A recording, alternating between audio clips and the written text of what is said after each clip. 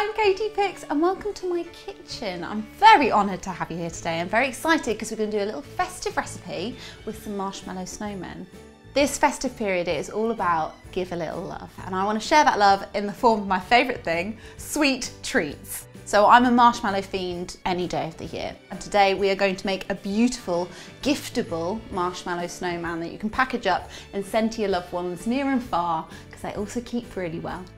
We're a really big family, so our Christmas is normally approximately 20 odd people, which obviously we're scaling back a lot this year. But it doesn't matter whether there's 20 of us or 2 of us, as long as we're in the kitchen cooking together. It's getting the smells, it's getting the tastes, it's getting the colours of Christmas that turns an average Sunday roast into something really, really special. So the first thing we're going to do is our leaf gelatin into a pan, off the heat, and we're just going to let them start to soak. So whilst our gelatin is softening, we're going to start to make our sugar syrup. So that is caster sugar, and we're going to pop that onto a very low heat.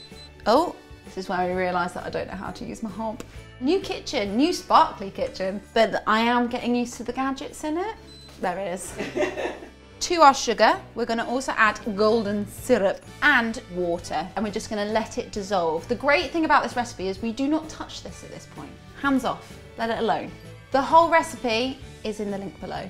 Spices equal Christmas. We're talking everything that smells and tastes like Santa Claus has just arrived on your doorstep. So I'm gonna go in with cloves.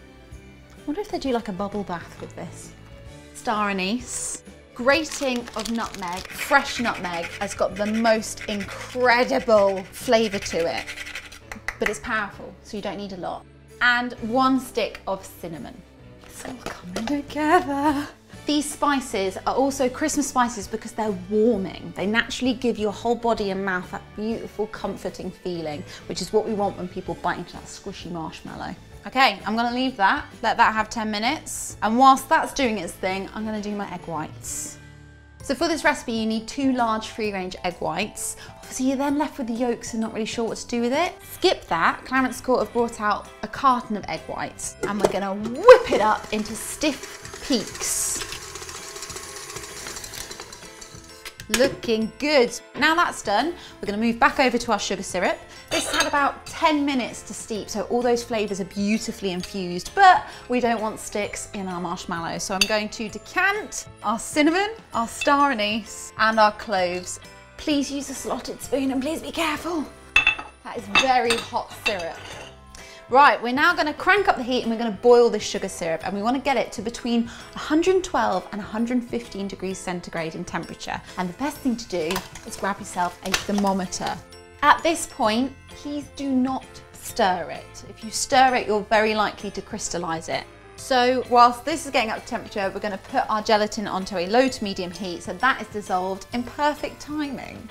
Next stage, please take with caution. You're going to bring your hot sugar syrup over to your mixer. You're going to put it onto a very low speed. 1, that's fine. And we're going to very slowly, pouring down the side of the bowl, decant our syrup into our egg whites. Just going to turn it up ever so slightly.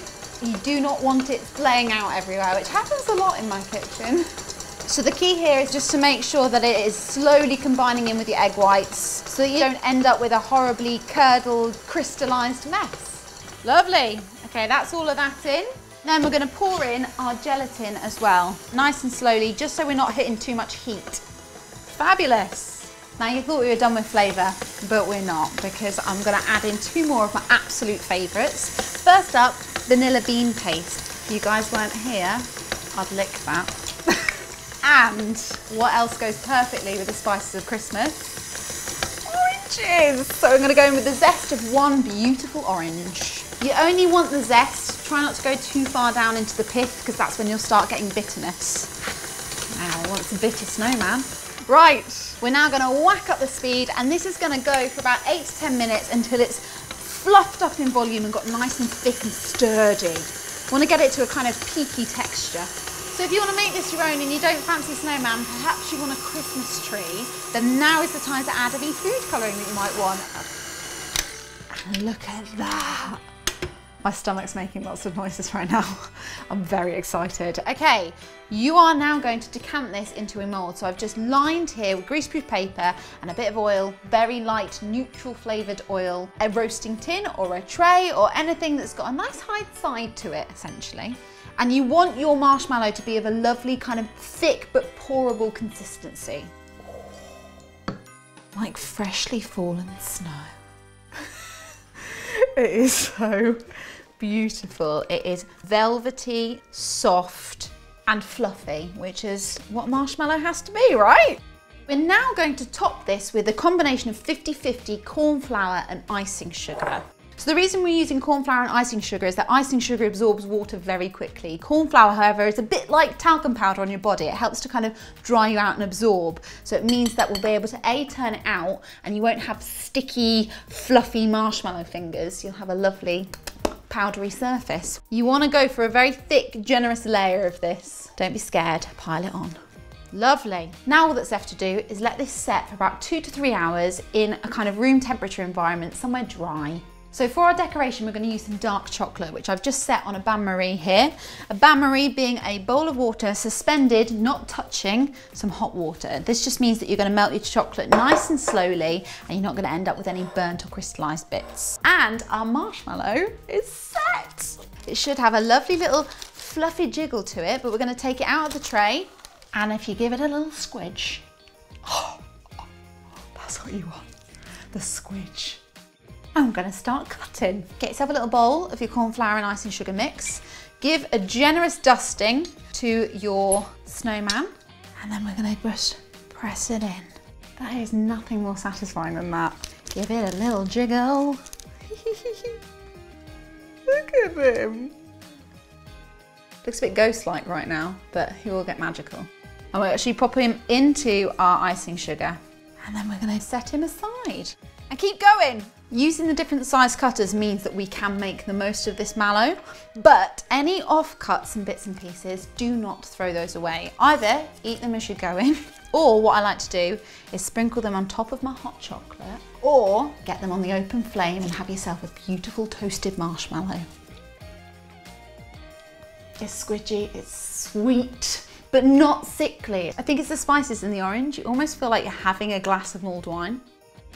Righty, let's take one of our big fellas and literally you just want to dip the hats. Cute. It's more like a bonnet. It doesn't matter if they're a little bit rough around the edges. They're homemade. Give a little love. That's what counts. Right, we're going to take the rest of our chocolate, decant it into a piping bag and give them their features. Eyes, mouth, buttons. Should I give them a nose? Oh, this is where I've got to learn. A little can sometimes be enough. I'm going to carry on decorating these, but give them a go, and I hope you enjoy making these beautiful marshmallow snowmen. And I hope the people you give them to love them just as much as I do.